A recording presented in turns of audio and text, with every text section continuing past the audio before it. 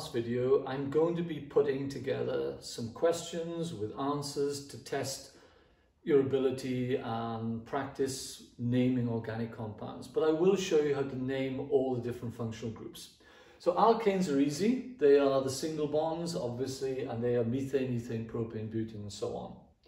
Alkenes are the same in terms of naming. So if I had, for example, this here,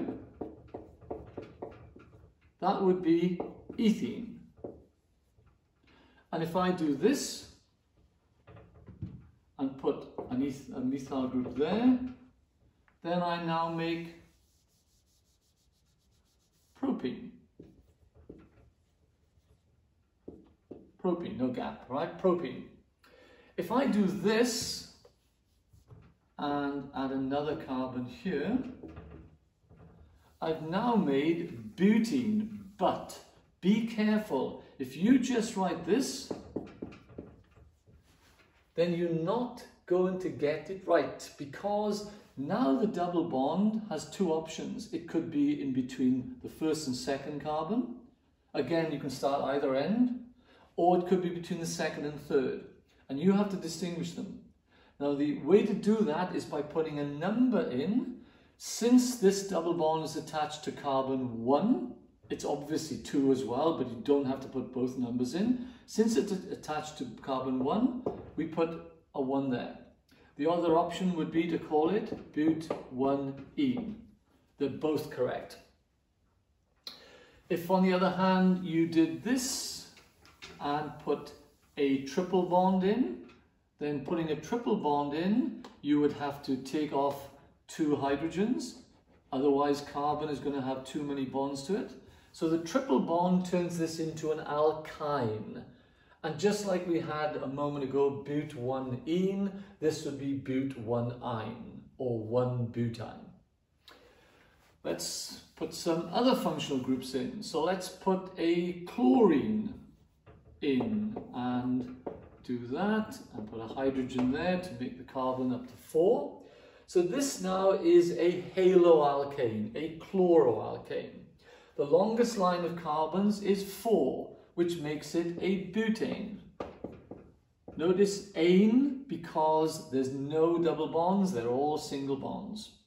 The chlorine, and this is one of the exceptions, if you like, to the rule, the halogens are used as prefixes.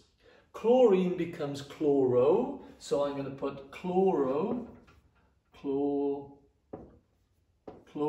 it's all one word, no gaps, chlorobutane, but still not quite finished yet, because with 4 carbons, there's more than one place the chlorine can go. At the moment, it's on carbon number 2, but it could have easily been on carbon number 1. In order to make sure that this is the structure, 2-chlorobutane. All right, let's change this to an OH group. Let's put an OH there. And now we have an alcohol. And again, as I say, except for the halogens, all of them tend to be as suffixes at the end of the word. Now, to name an alcohol is really easy. First of all, we have 4 carbons, so it's but. Now, it would be butane, but what we do, we drop the E of butane, not the ane, just the E, and add the ending ol. And since the OH is on carbon 2, it's 2-butanol, or butan 2-ol. Again, whichever you prefer.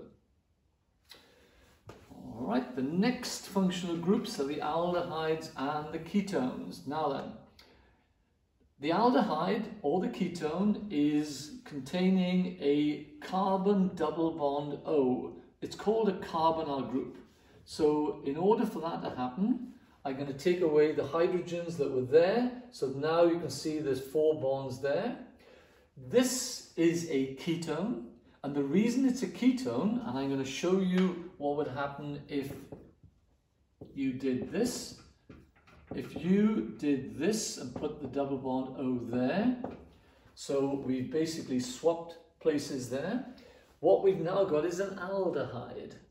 So the carbonyl group, the C double bond O, if it's the final carbon, is an aldehyde. That means there'll be a hydrogen attached. And if it's not the final carbon, if it's somewhere in the middle of the chain, can't be on either end, but if it's in the middle of the chain, it's a ketone. To name aldehydes and ketones, again, take the alkane, butane, drop the E, add the ending -one. Take the alkane, butane, drop the E, add the ending -al. Butanone, butanal. Okay? If your writing is a little bit dodgy, please be careful that you make it clear that it's an A there, because if you put anything that looks like an O, that then looks like butanol, which is of course the alcohol. Then we have the carboxylic acids. Now the carboxylic acids will have this group, COOH. To name this, again, we start with our carbon number, which is, this case is propan. So you take the alkane, drop the E, add the ending oic acid. This is the first naming that has a gap. Up till now, no spaces. Propanoic acid is two separate words. On the other hand, if I do this, instead of a hydrogen there, let's put another carbon. Oops, let's get that a bit clearer, CH3. If I do that, what I've now done is turn the carboxylic acid into an ester. Now to name an ester, a lot of people find this difficult. It needn't be. To name an ester, what we have here, this portion here, let's do this in different colour. This portion here has come from the carboxylic acid, and this portion here has come from an alcohol. Now the alcohol would have been methanol, because it's got one carbon, and the carboxylic acid would have been propanoic acid. To name the ester, we start by taking the methyl from the methanol. So this is methyl from methanol. If that was 2 carbons, it would be ethyl, 3 propyl, 4 butyl, and so on. And then from the carboxylic acid, propanoic becomes propanoate. Now again, to recognize it, obviously you've got to realize that this part here is the ester group, and this bit came from the carboxylic acid, and this bit came from the alcohol. Be careful, because sometimes they may be a little bit naughty and do something like this. Let's say they do, I'm going to draw this one out, CH3, CH2, O, CO, and then CH3. Now you will see I've reversed that group.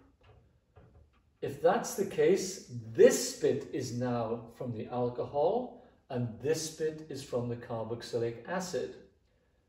Do you want to try and name this before I say it? This came from the alcohol, this came from the carboxylic acid. The alcohol gives us the first part of the name, the carboxylic acid gives us the second part of the name.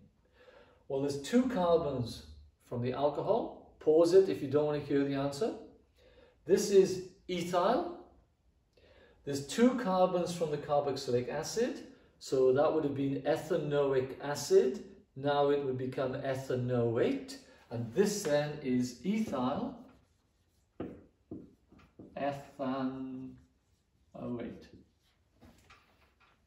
Again, there'll be lots of practice of these and all the other functional groups in the question book that I'm producing. That covers all of the hydrocarbon types and all of the oxygen containing functional groups.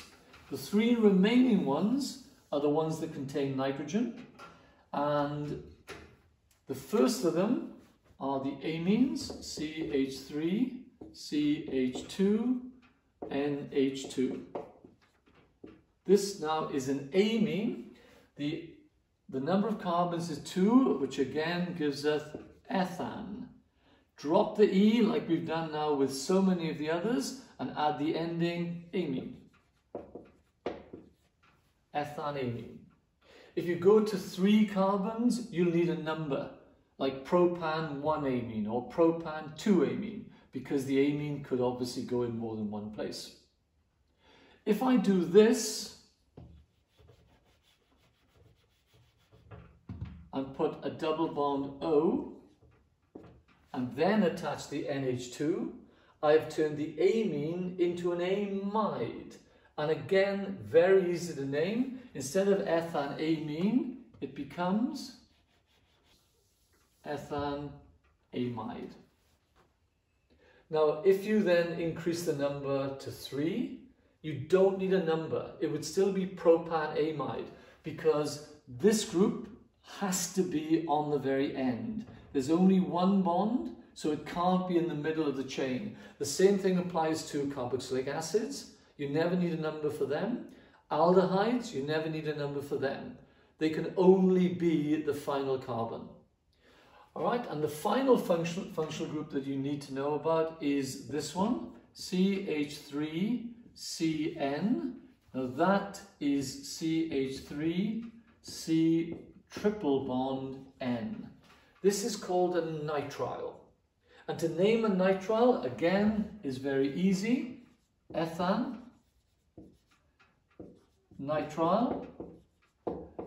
Now, you can see I've left a little bit of gap there, right? And that's because they usually keep the E in.